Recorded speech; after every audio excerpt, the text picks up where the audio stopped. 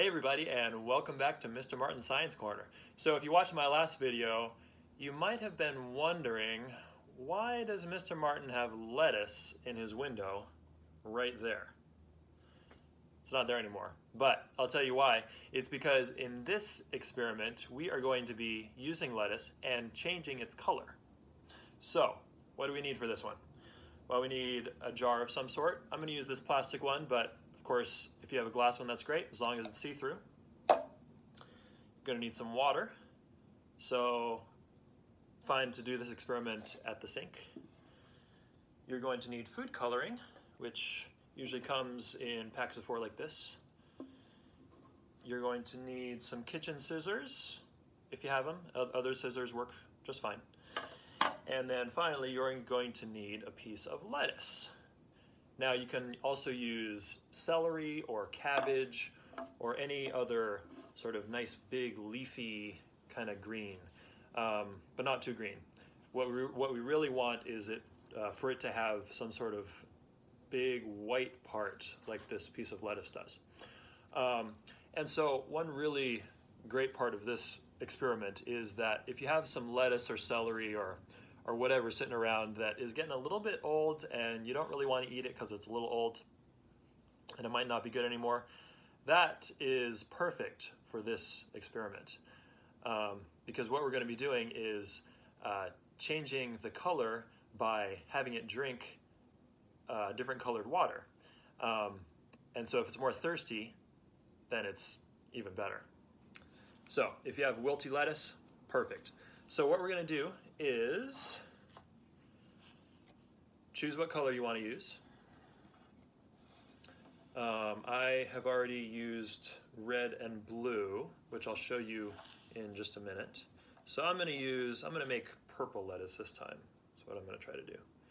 So I'm going to put about 10 drops of red, about 10 drops of blue,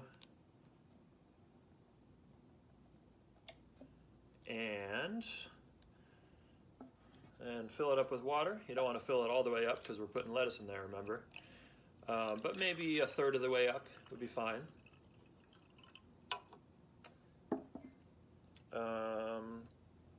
Yeah, looks pretty clear. You can, looks pretty mixed up. You can mix it up with a spoon or something if you like, but just be careful because it is food coloring. So now we're going to take our lettuce or celery or whatever you're using and cut off the end just a little bit. But what we want is a nice clean edge. And so now all we're going to do is put that lettuce or celery or whatever right into that container. Okay, so it's going to look something like that.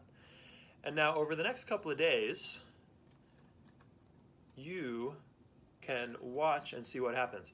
And so I've had some lettuce in some of these cups for a little while, so I'll show you what to expect and what you can watch. And then I'll give you some new words to add to your vocabulary, to your science vocabulary.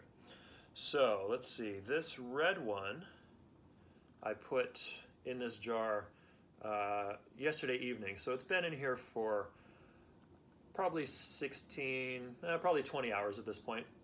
And so what you can start to see is, let's see, yeah, that'll work.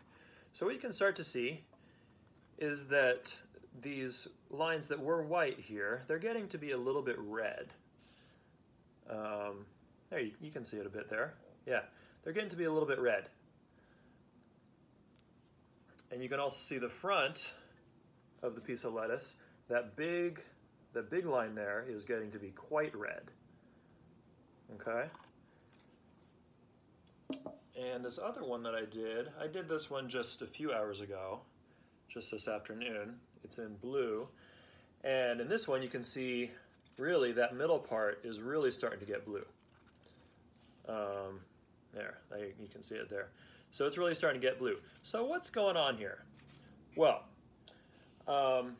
as we are going to see when we talk about our seeds and beans that we planted a couple of days ago, plants, of course, have roots, right? And so that's what we were trying to do with those seeds and beans.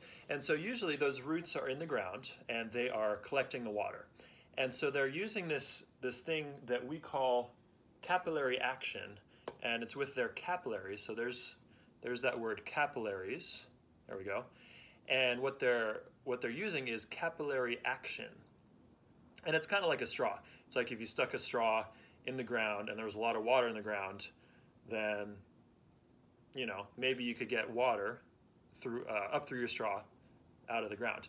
But plants are doing this in a very small way with all of their roots. And so, of course, so there's capillaries, capillary action. So the capillaries are these little tubes, sort of. You can think about them as straws, or you can think about them as like a vein in a human. The capillaries are these little tubes, and they're pretty much the white parts in the lettuce or in the leaf of whatever you're using. And so they're really just drawing up, they're collecting the water, which in this case is all sorts of different colors. And so you can see the water going up the main stalk and throughout the rest of the leaf. And so you can really see the capillary action in action. So that's a pretty cool experiment, and you can watch this develop over the next few days, and you can see how red or how blue or whatever color you're using, how much the leaf gets to be that color. One other really cool thing you can do is use a flower, and it's best if you use a white flower. So let's see, what do we have for white flowers? I guess daisies.